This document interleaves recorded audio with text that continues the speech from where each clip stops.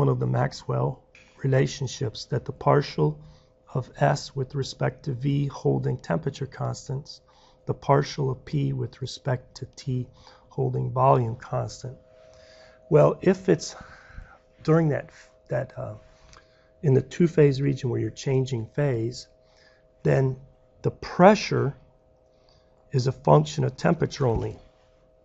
True? So this whole partial derivative just goes to P.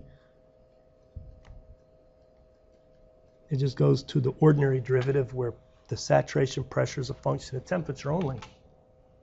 Okay? So that's how you handle reducing the complexity of that right-hand side. It's not a partial derivative where you have function of two independent variables. It's a single function.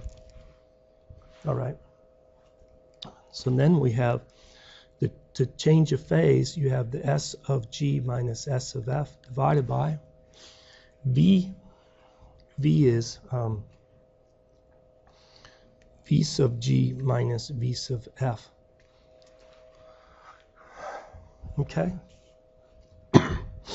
So the change in the saturation pressure as a function of temperature is equal to this SFG, if you want to call it that. How much is the change in the entropy divided by V sub FG, or just leave it as S of G minus S of F and V sub G minus V sub F. Well, we already saw from this relationship that ds is equal to dH over T. So we can replace by H of G minus H of F divided by T. Replace that term for the change in S. You have V sub G minus V sub F.